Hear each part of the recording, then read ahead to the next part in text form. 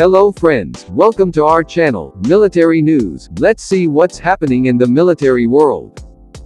Growing tensions between Armenia and Azerbaijan over the region of Nagorno-Karabakh. Armenia on Sunday declared martial law and a general mobilization in the country.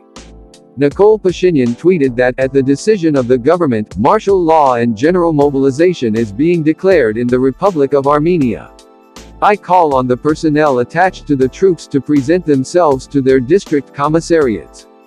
Pashinyan also called for a meeting of the country's Security Council. Armenian forces had destroyed 4 Azerbaijani helicopters as well as some 15 unmanned aerial vehicles, including attack drones, 10 tanks, and infantry fighting vehicles.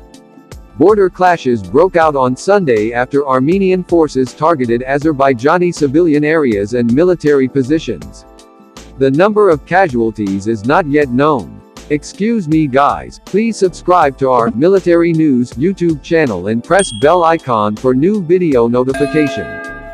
Relations between the two former Soviet nations have been tense since 1991, when Armenian military seized control of Upper Karabakh, or Nagorno-Karabakh, an internationally recognized territory of Azerbaijan. 4 UN Security Council and 2 UN General Assembly resolutions as well as decisions by many international organizations refer to this fact and demand the withdrawal of Armenia's occupying forces from Upper Karabakh and 7 other occupied regions of Azerbaijan.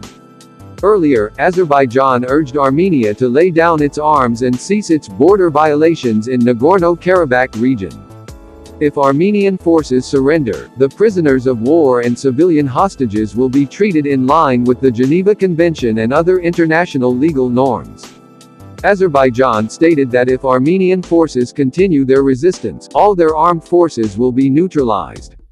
Armenia has once again proven that it is the biggest obstacle to peace and stability in the region. The OSCE Minsk Group, co-chaired by France, Russia and the US, was formed in 1992 to find a peaceful solution to the conflict, but the dispute remains as it is.